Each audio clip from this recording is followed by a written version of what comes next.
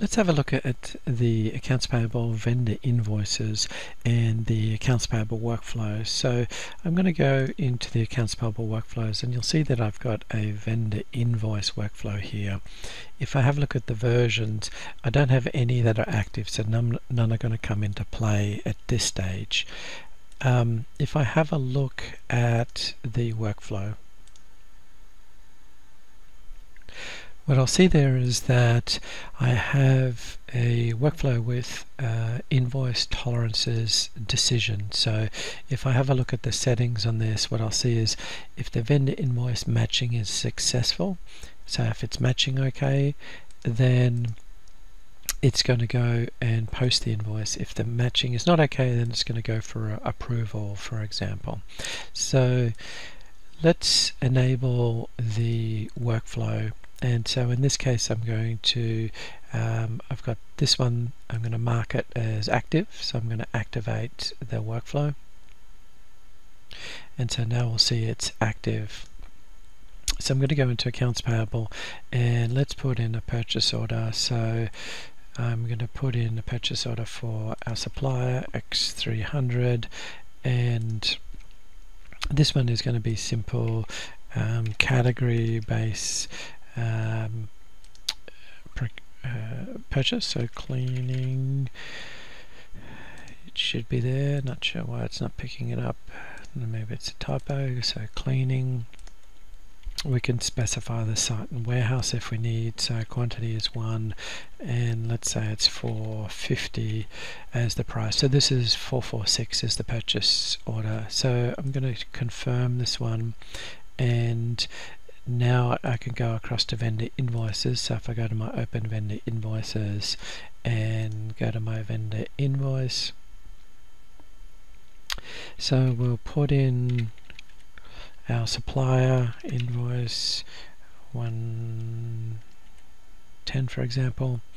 Now you'll notice that the matches is enabled, so that we've got basic invoice matching enabled. So if I go and pick our purchase order, so 446, in this case I'm going to not change what I have on the purchase order, so therefore our matching will match okay. So if I go to our matching details, you'll see that obviously it all matches okay. So in which case when I submit, I'm going to hit the submit button. Our invoice is in the system. Now if I'm quick enough to catch it before the workflow runs, I'll see in pending invoices, then and this is the one. So in pending invoices, it's sitting there at the moment.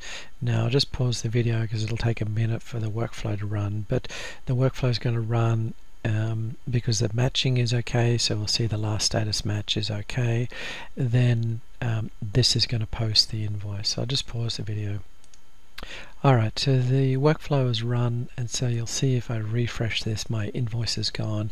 And so if we come across to our open vendor invoices, and if we have a look for invoices for that account, then I'll see that this invoice is in the system, so invoice 110, so it's a posted invoice. So let's have a look at another example. So I'm going to go into my purchase orders and let's do the same supplier, and I'll put into there 221, that's fine. Again, we'll use a procurement category, so cleaning.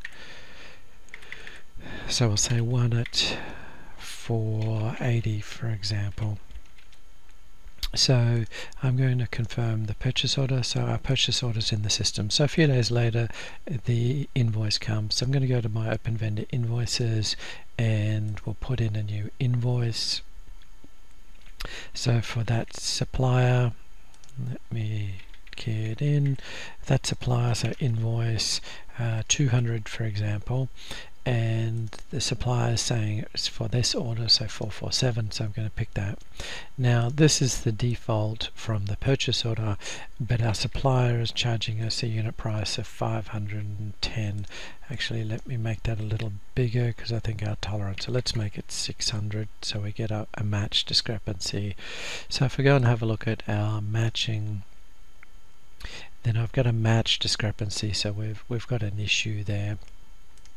So I'm going to try to post this and submit it. So it's submitted to the workflow, and again, if I come up to our pending vendor invoices, we'll see our invoice in here.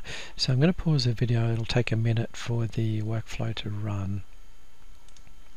So the workflow's run on this one, and so the issue was because it was matched, you'll see that it's sitting still in the pending invoices waiting for approval. So if you look at the history, now this one had an issue because in my setup the person that I've assigned it to has got a permissions issue, but effectively if you look at the tracking, you'll see that approval was started, so it was going to send it to someone for approval. But in this case, that sort of allows us to use then the workflow to decide, for example, if there's some invoices that I want to allow go through, or if there's a matching issue, do I send it to someone else? So I can allow someone to key them, and then I can allow the workflow to route it to someone to help me validate when there's an issue. So in this case, in the workflow, the setting is fairly simple. It's just whether the matching is successful or not. Obviously, you can put additional considerations in there to determine how you route that, or different routing options. But that's a quick look at the vendor invoice with a workflow enabled with matching.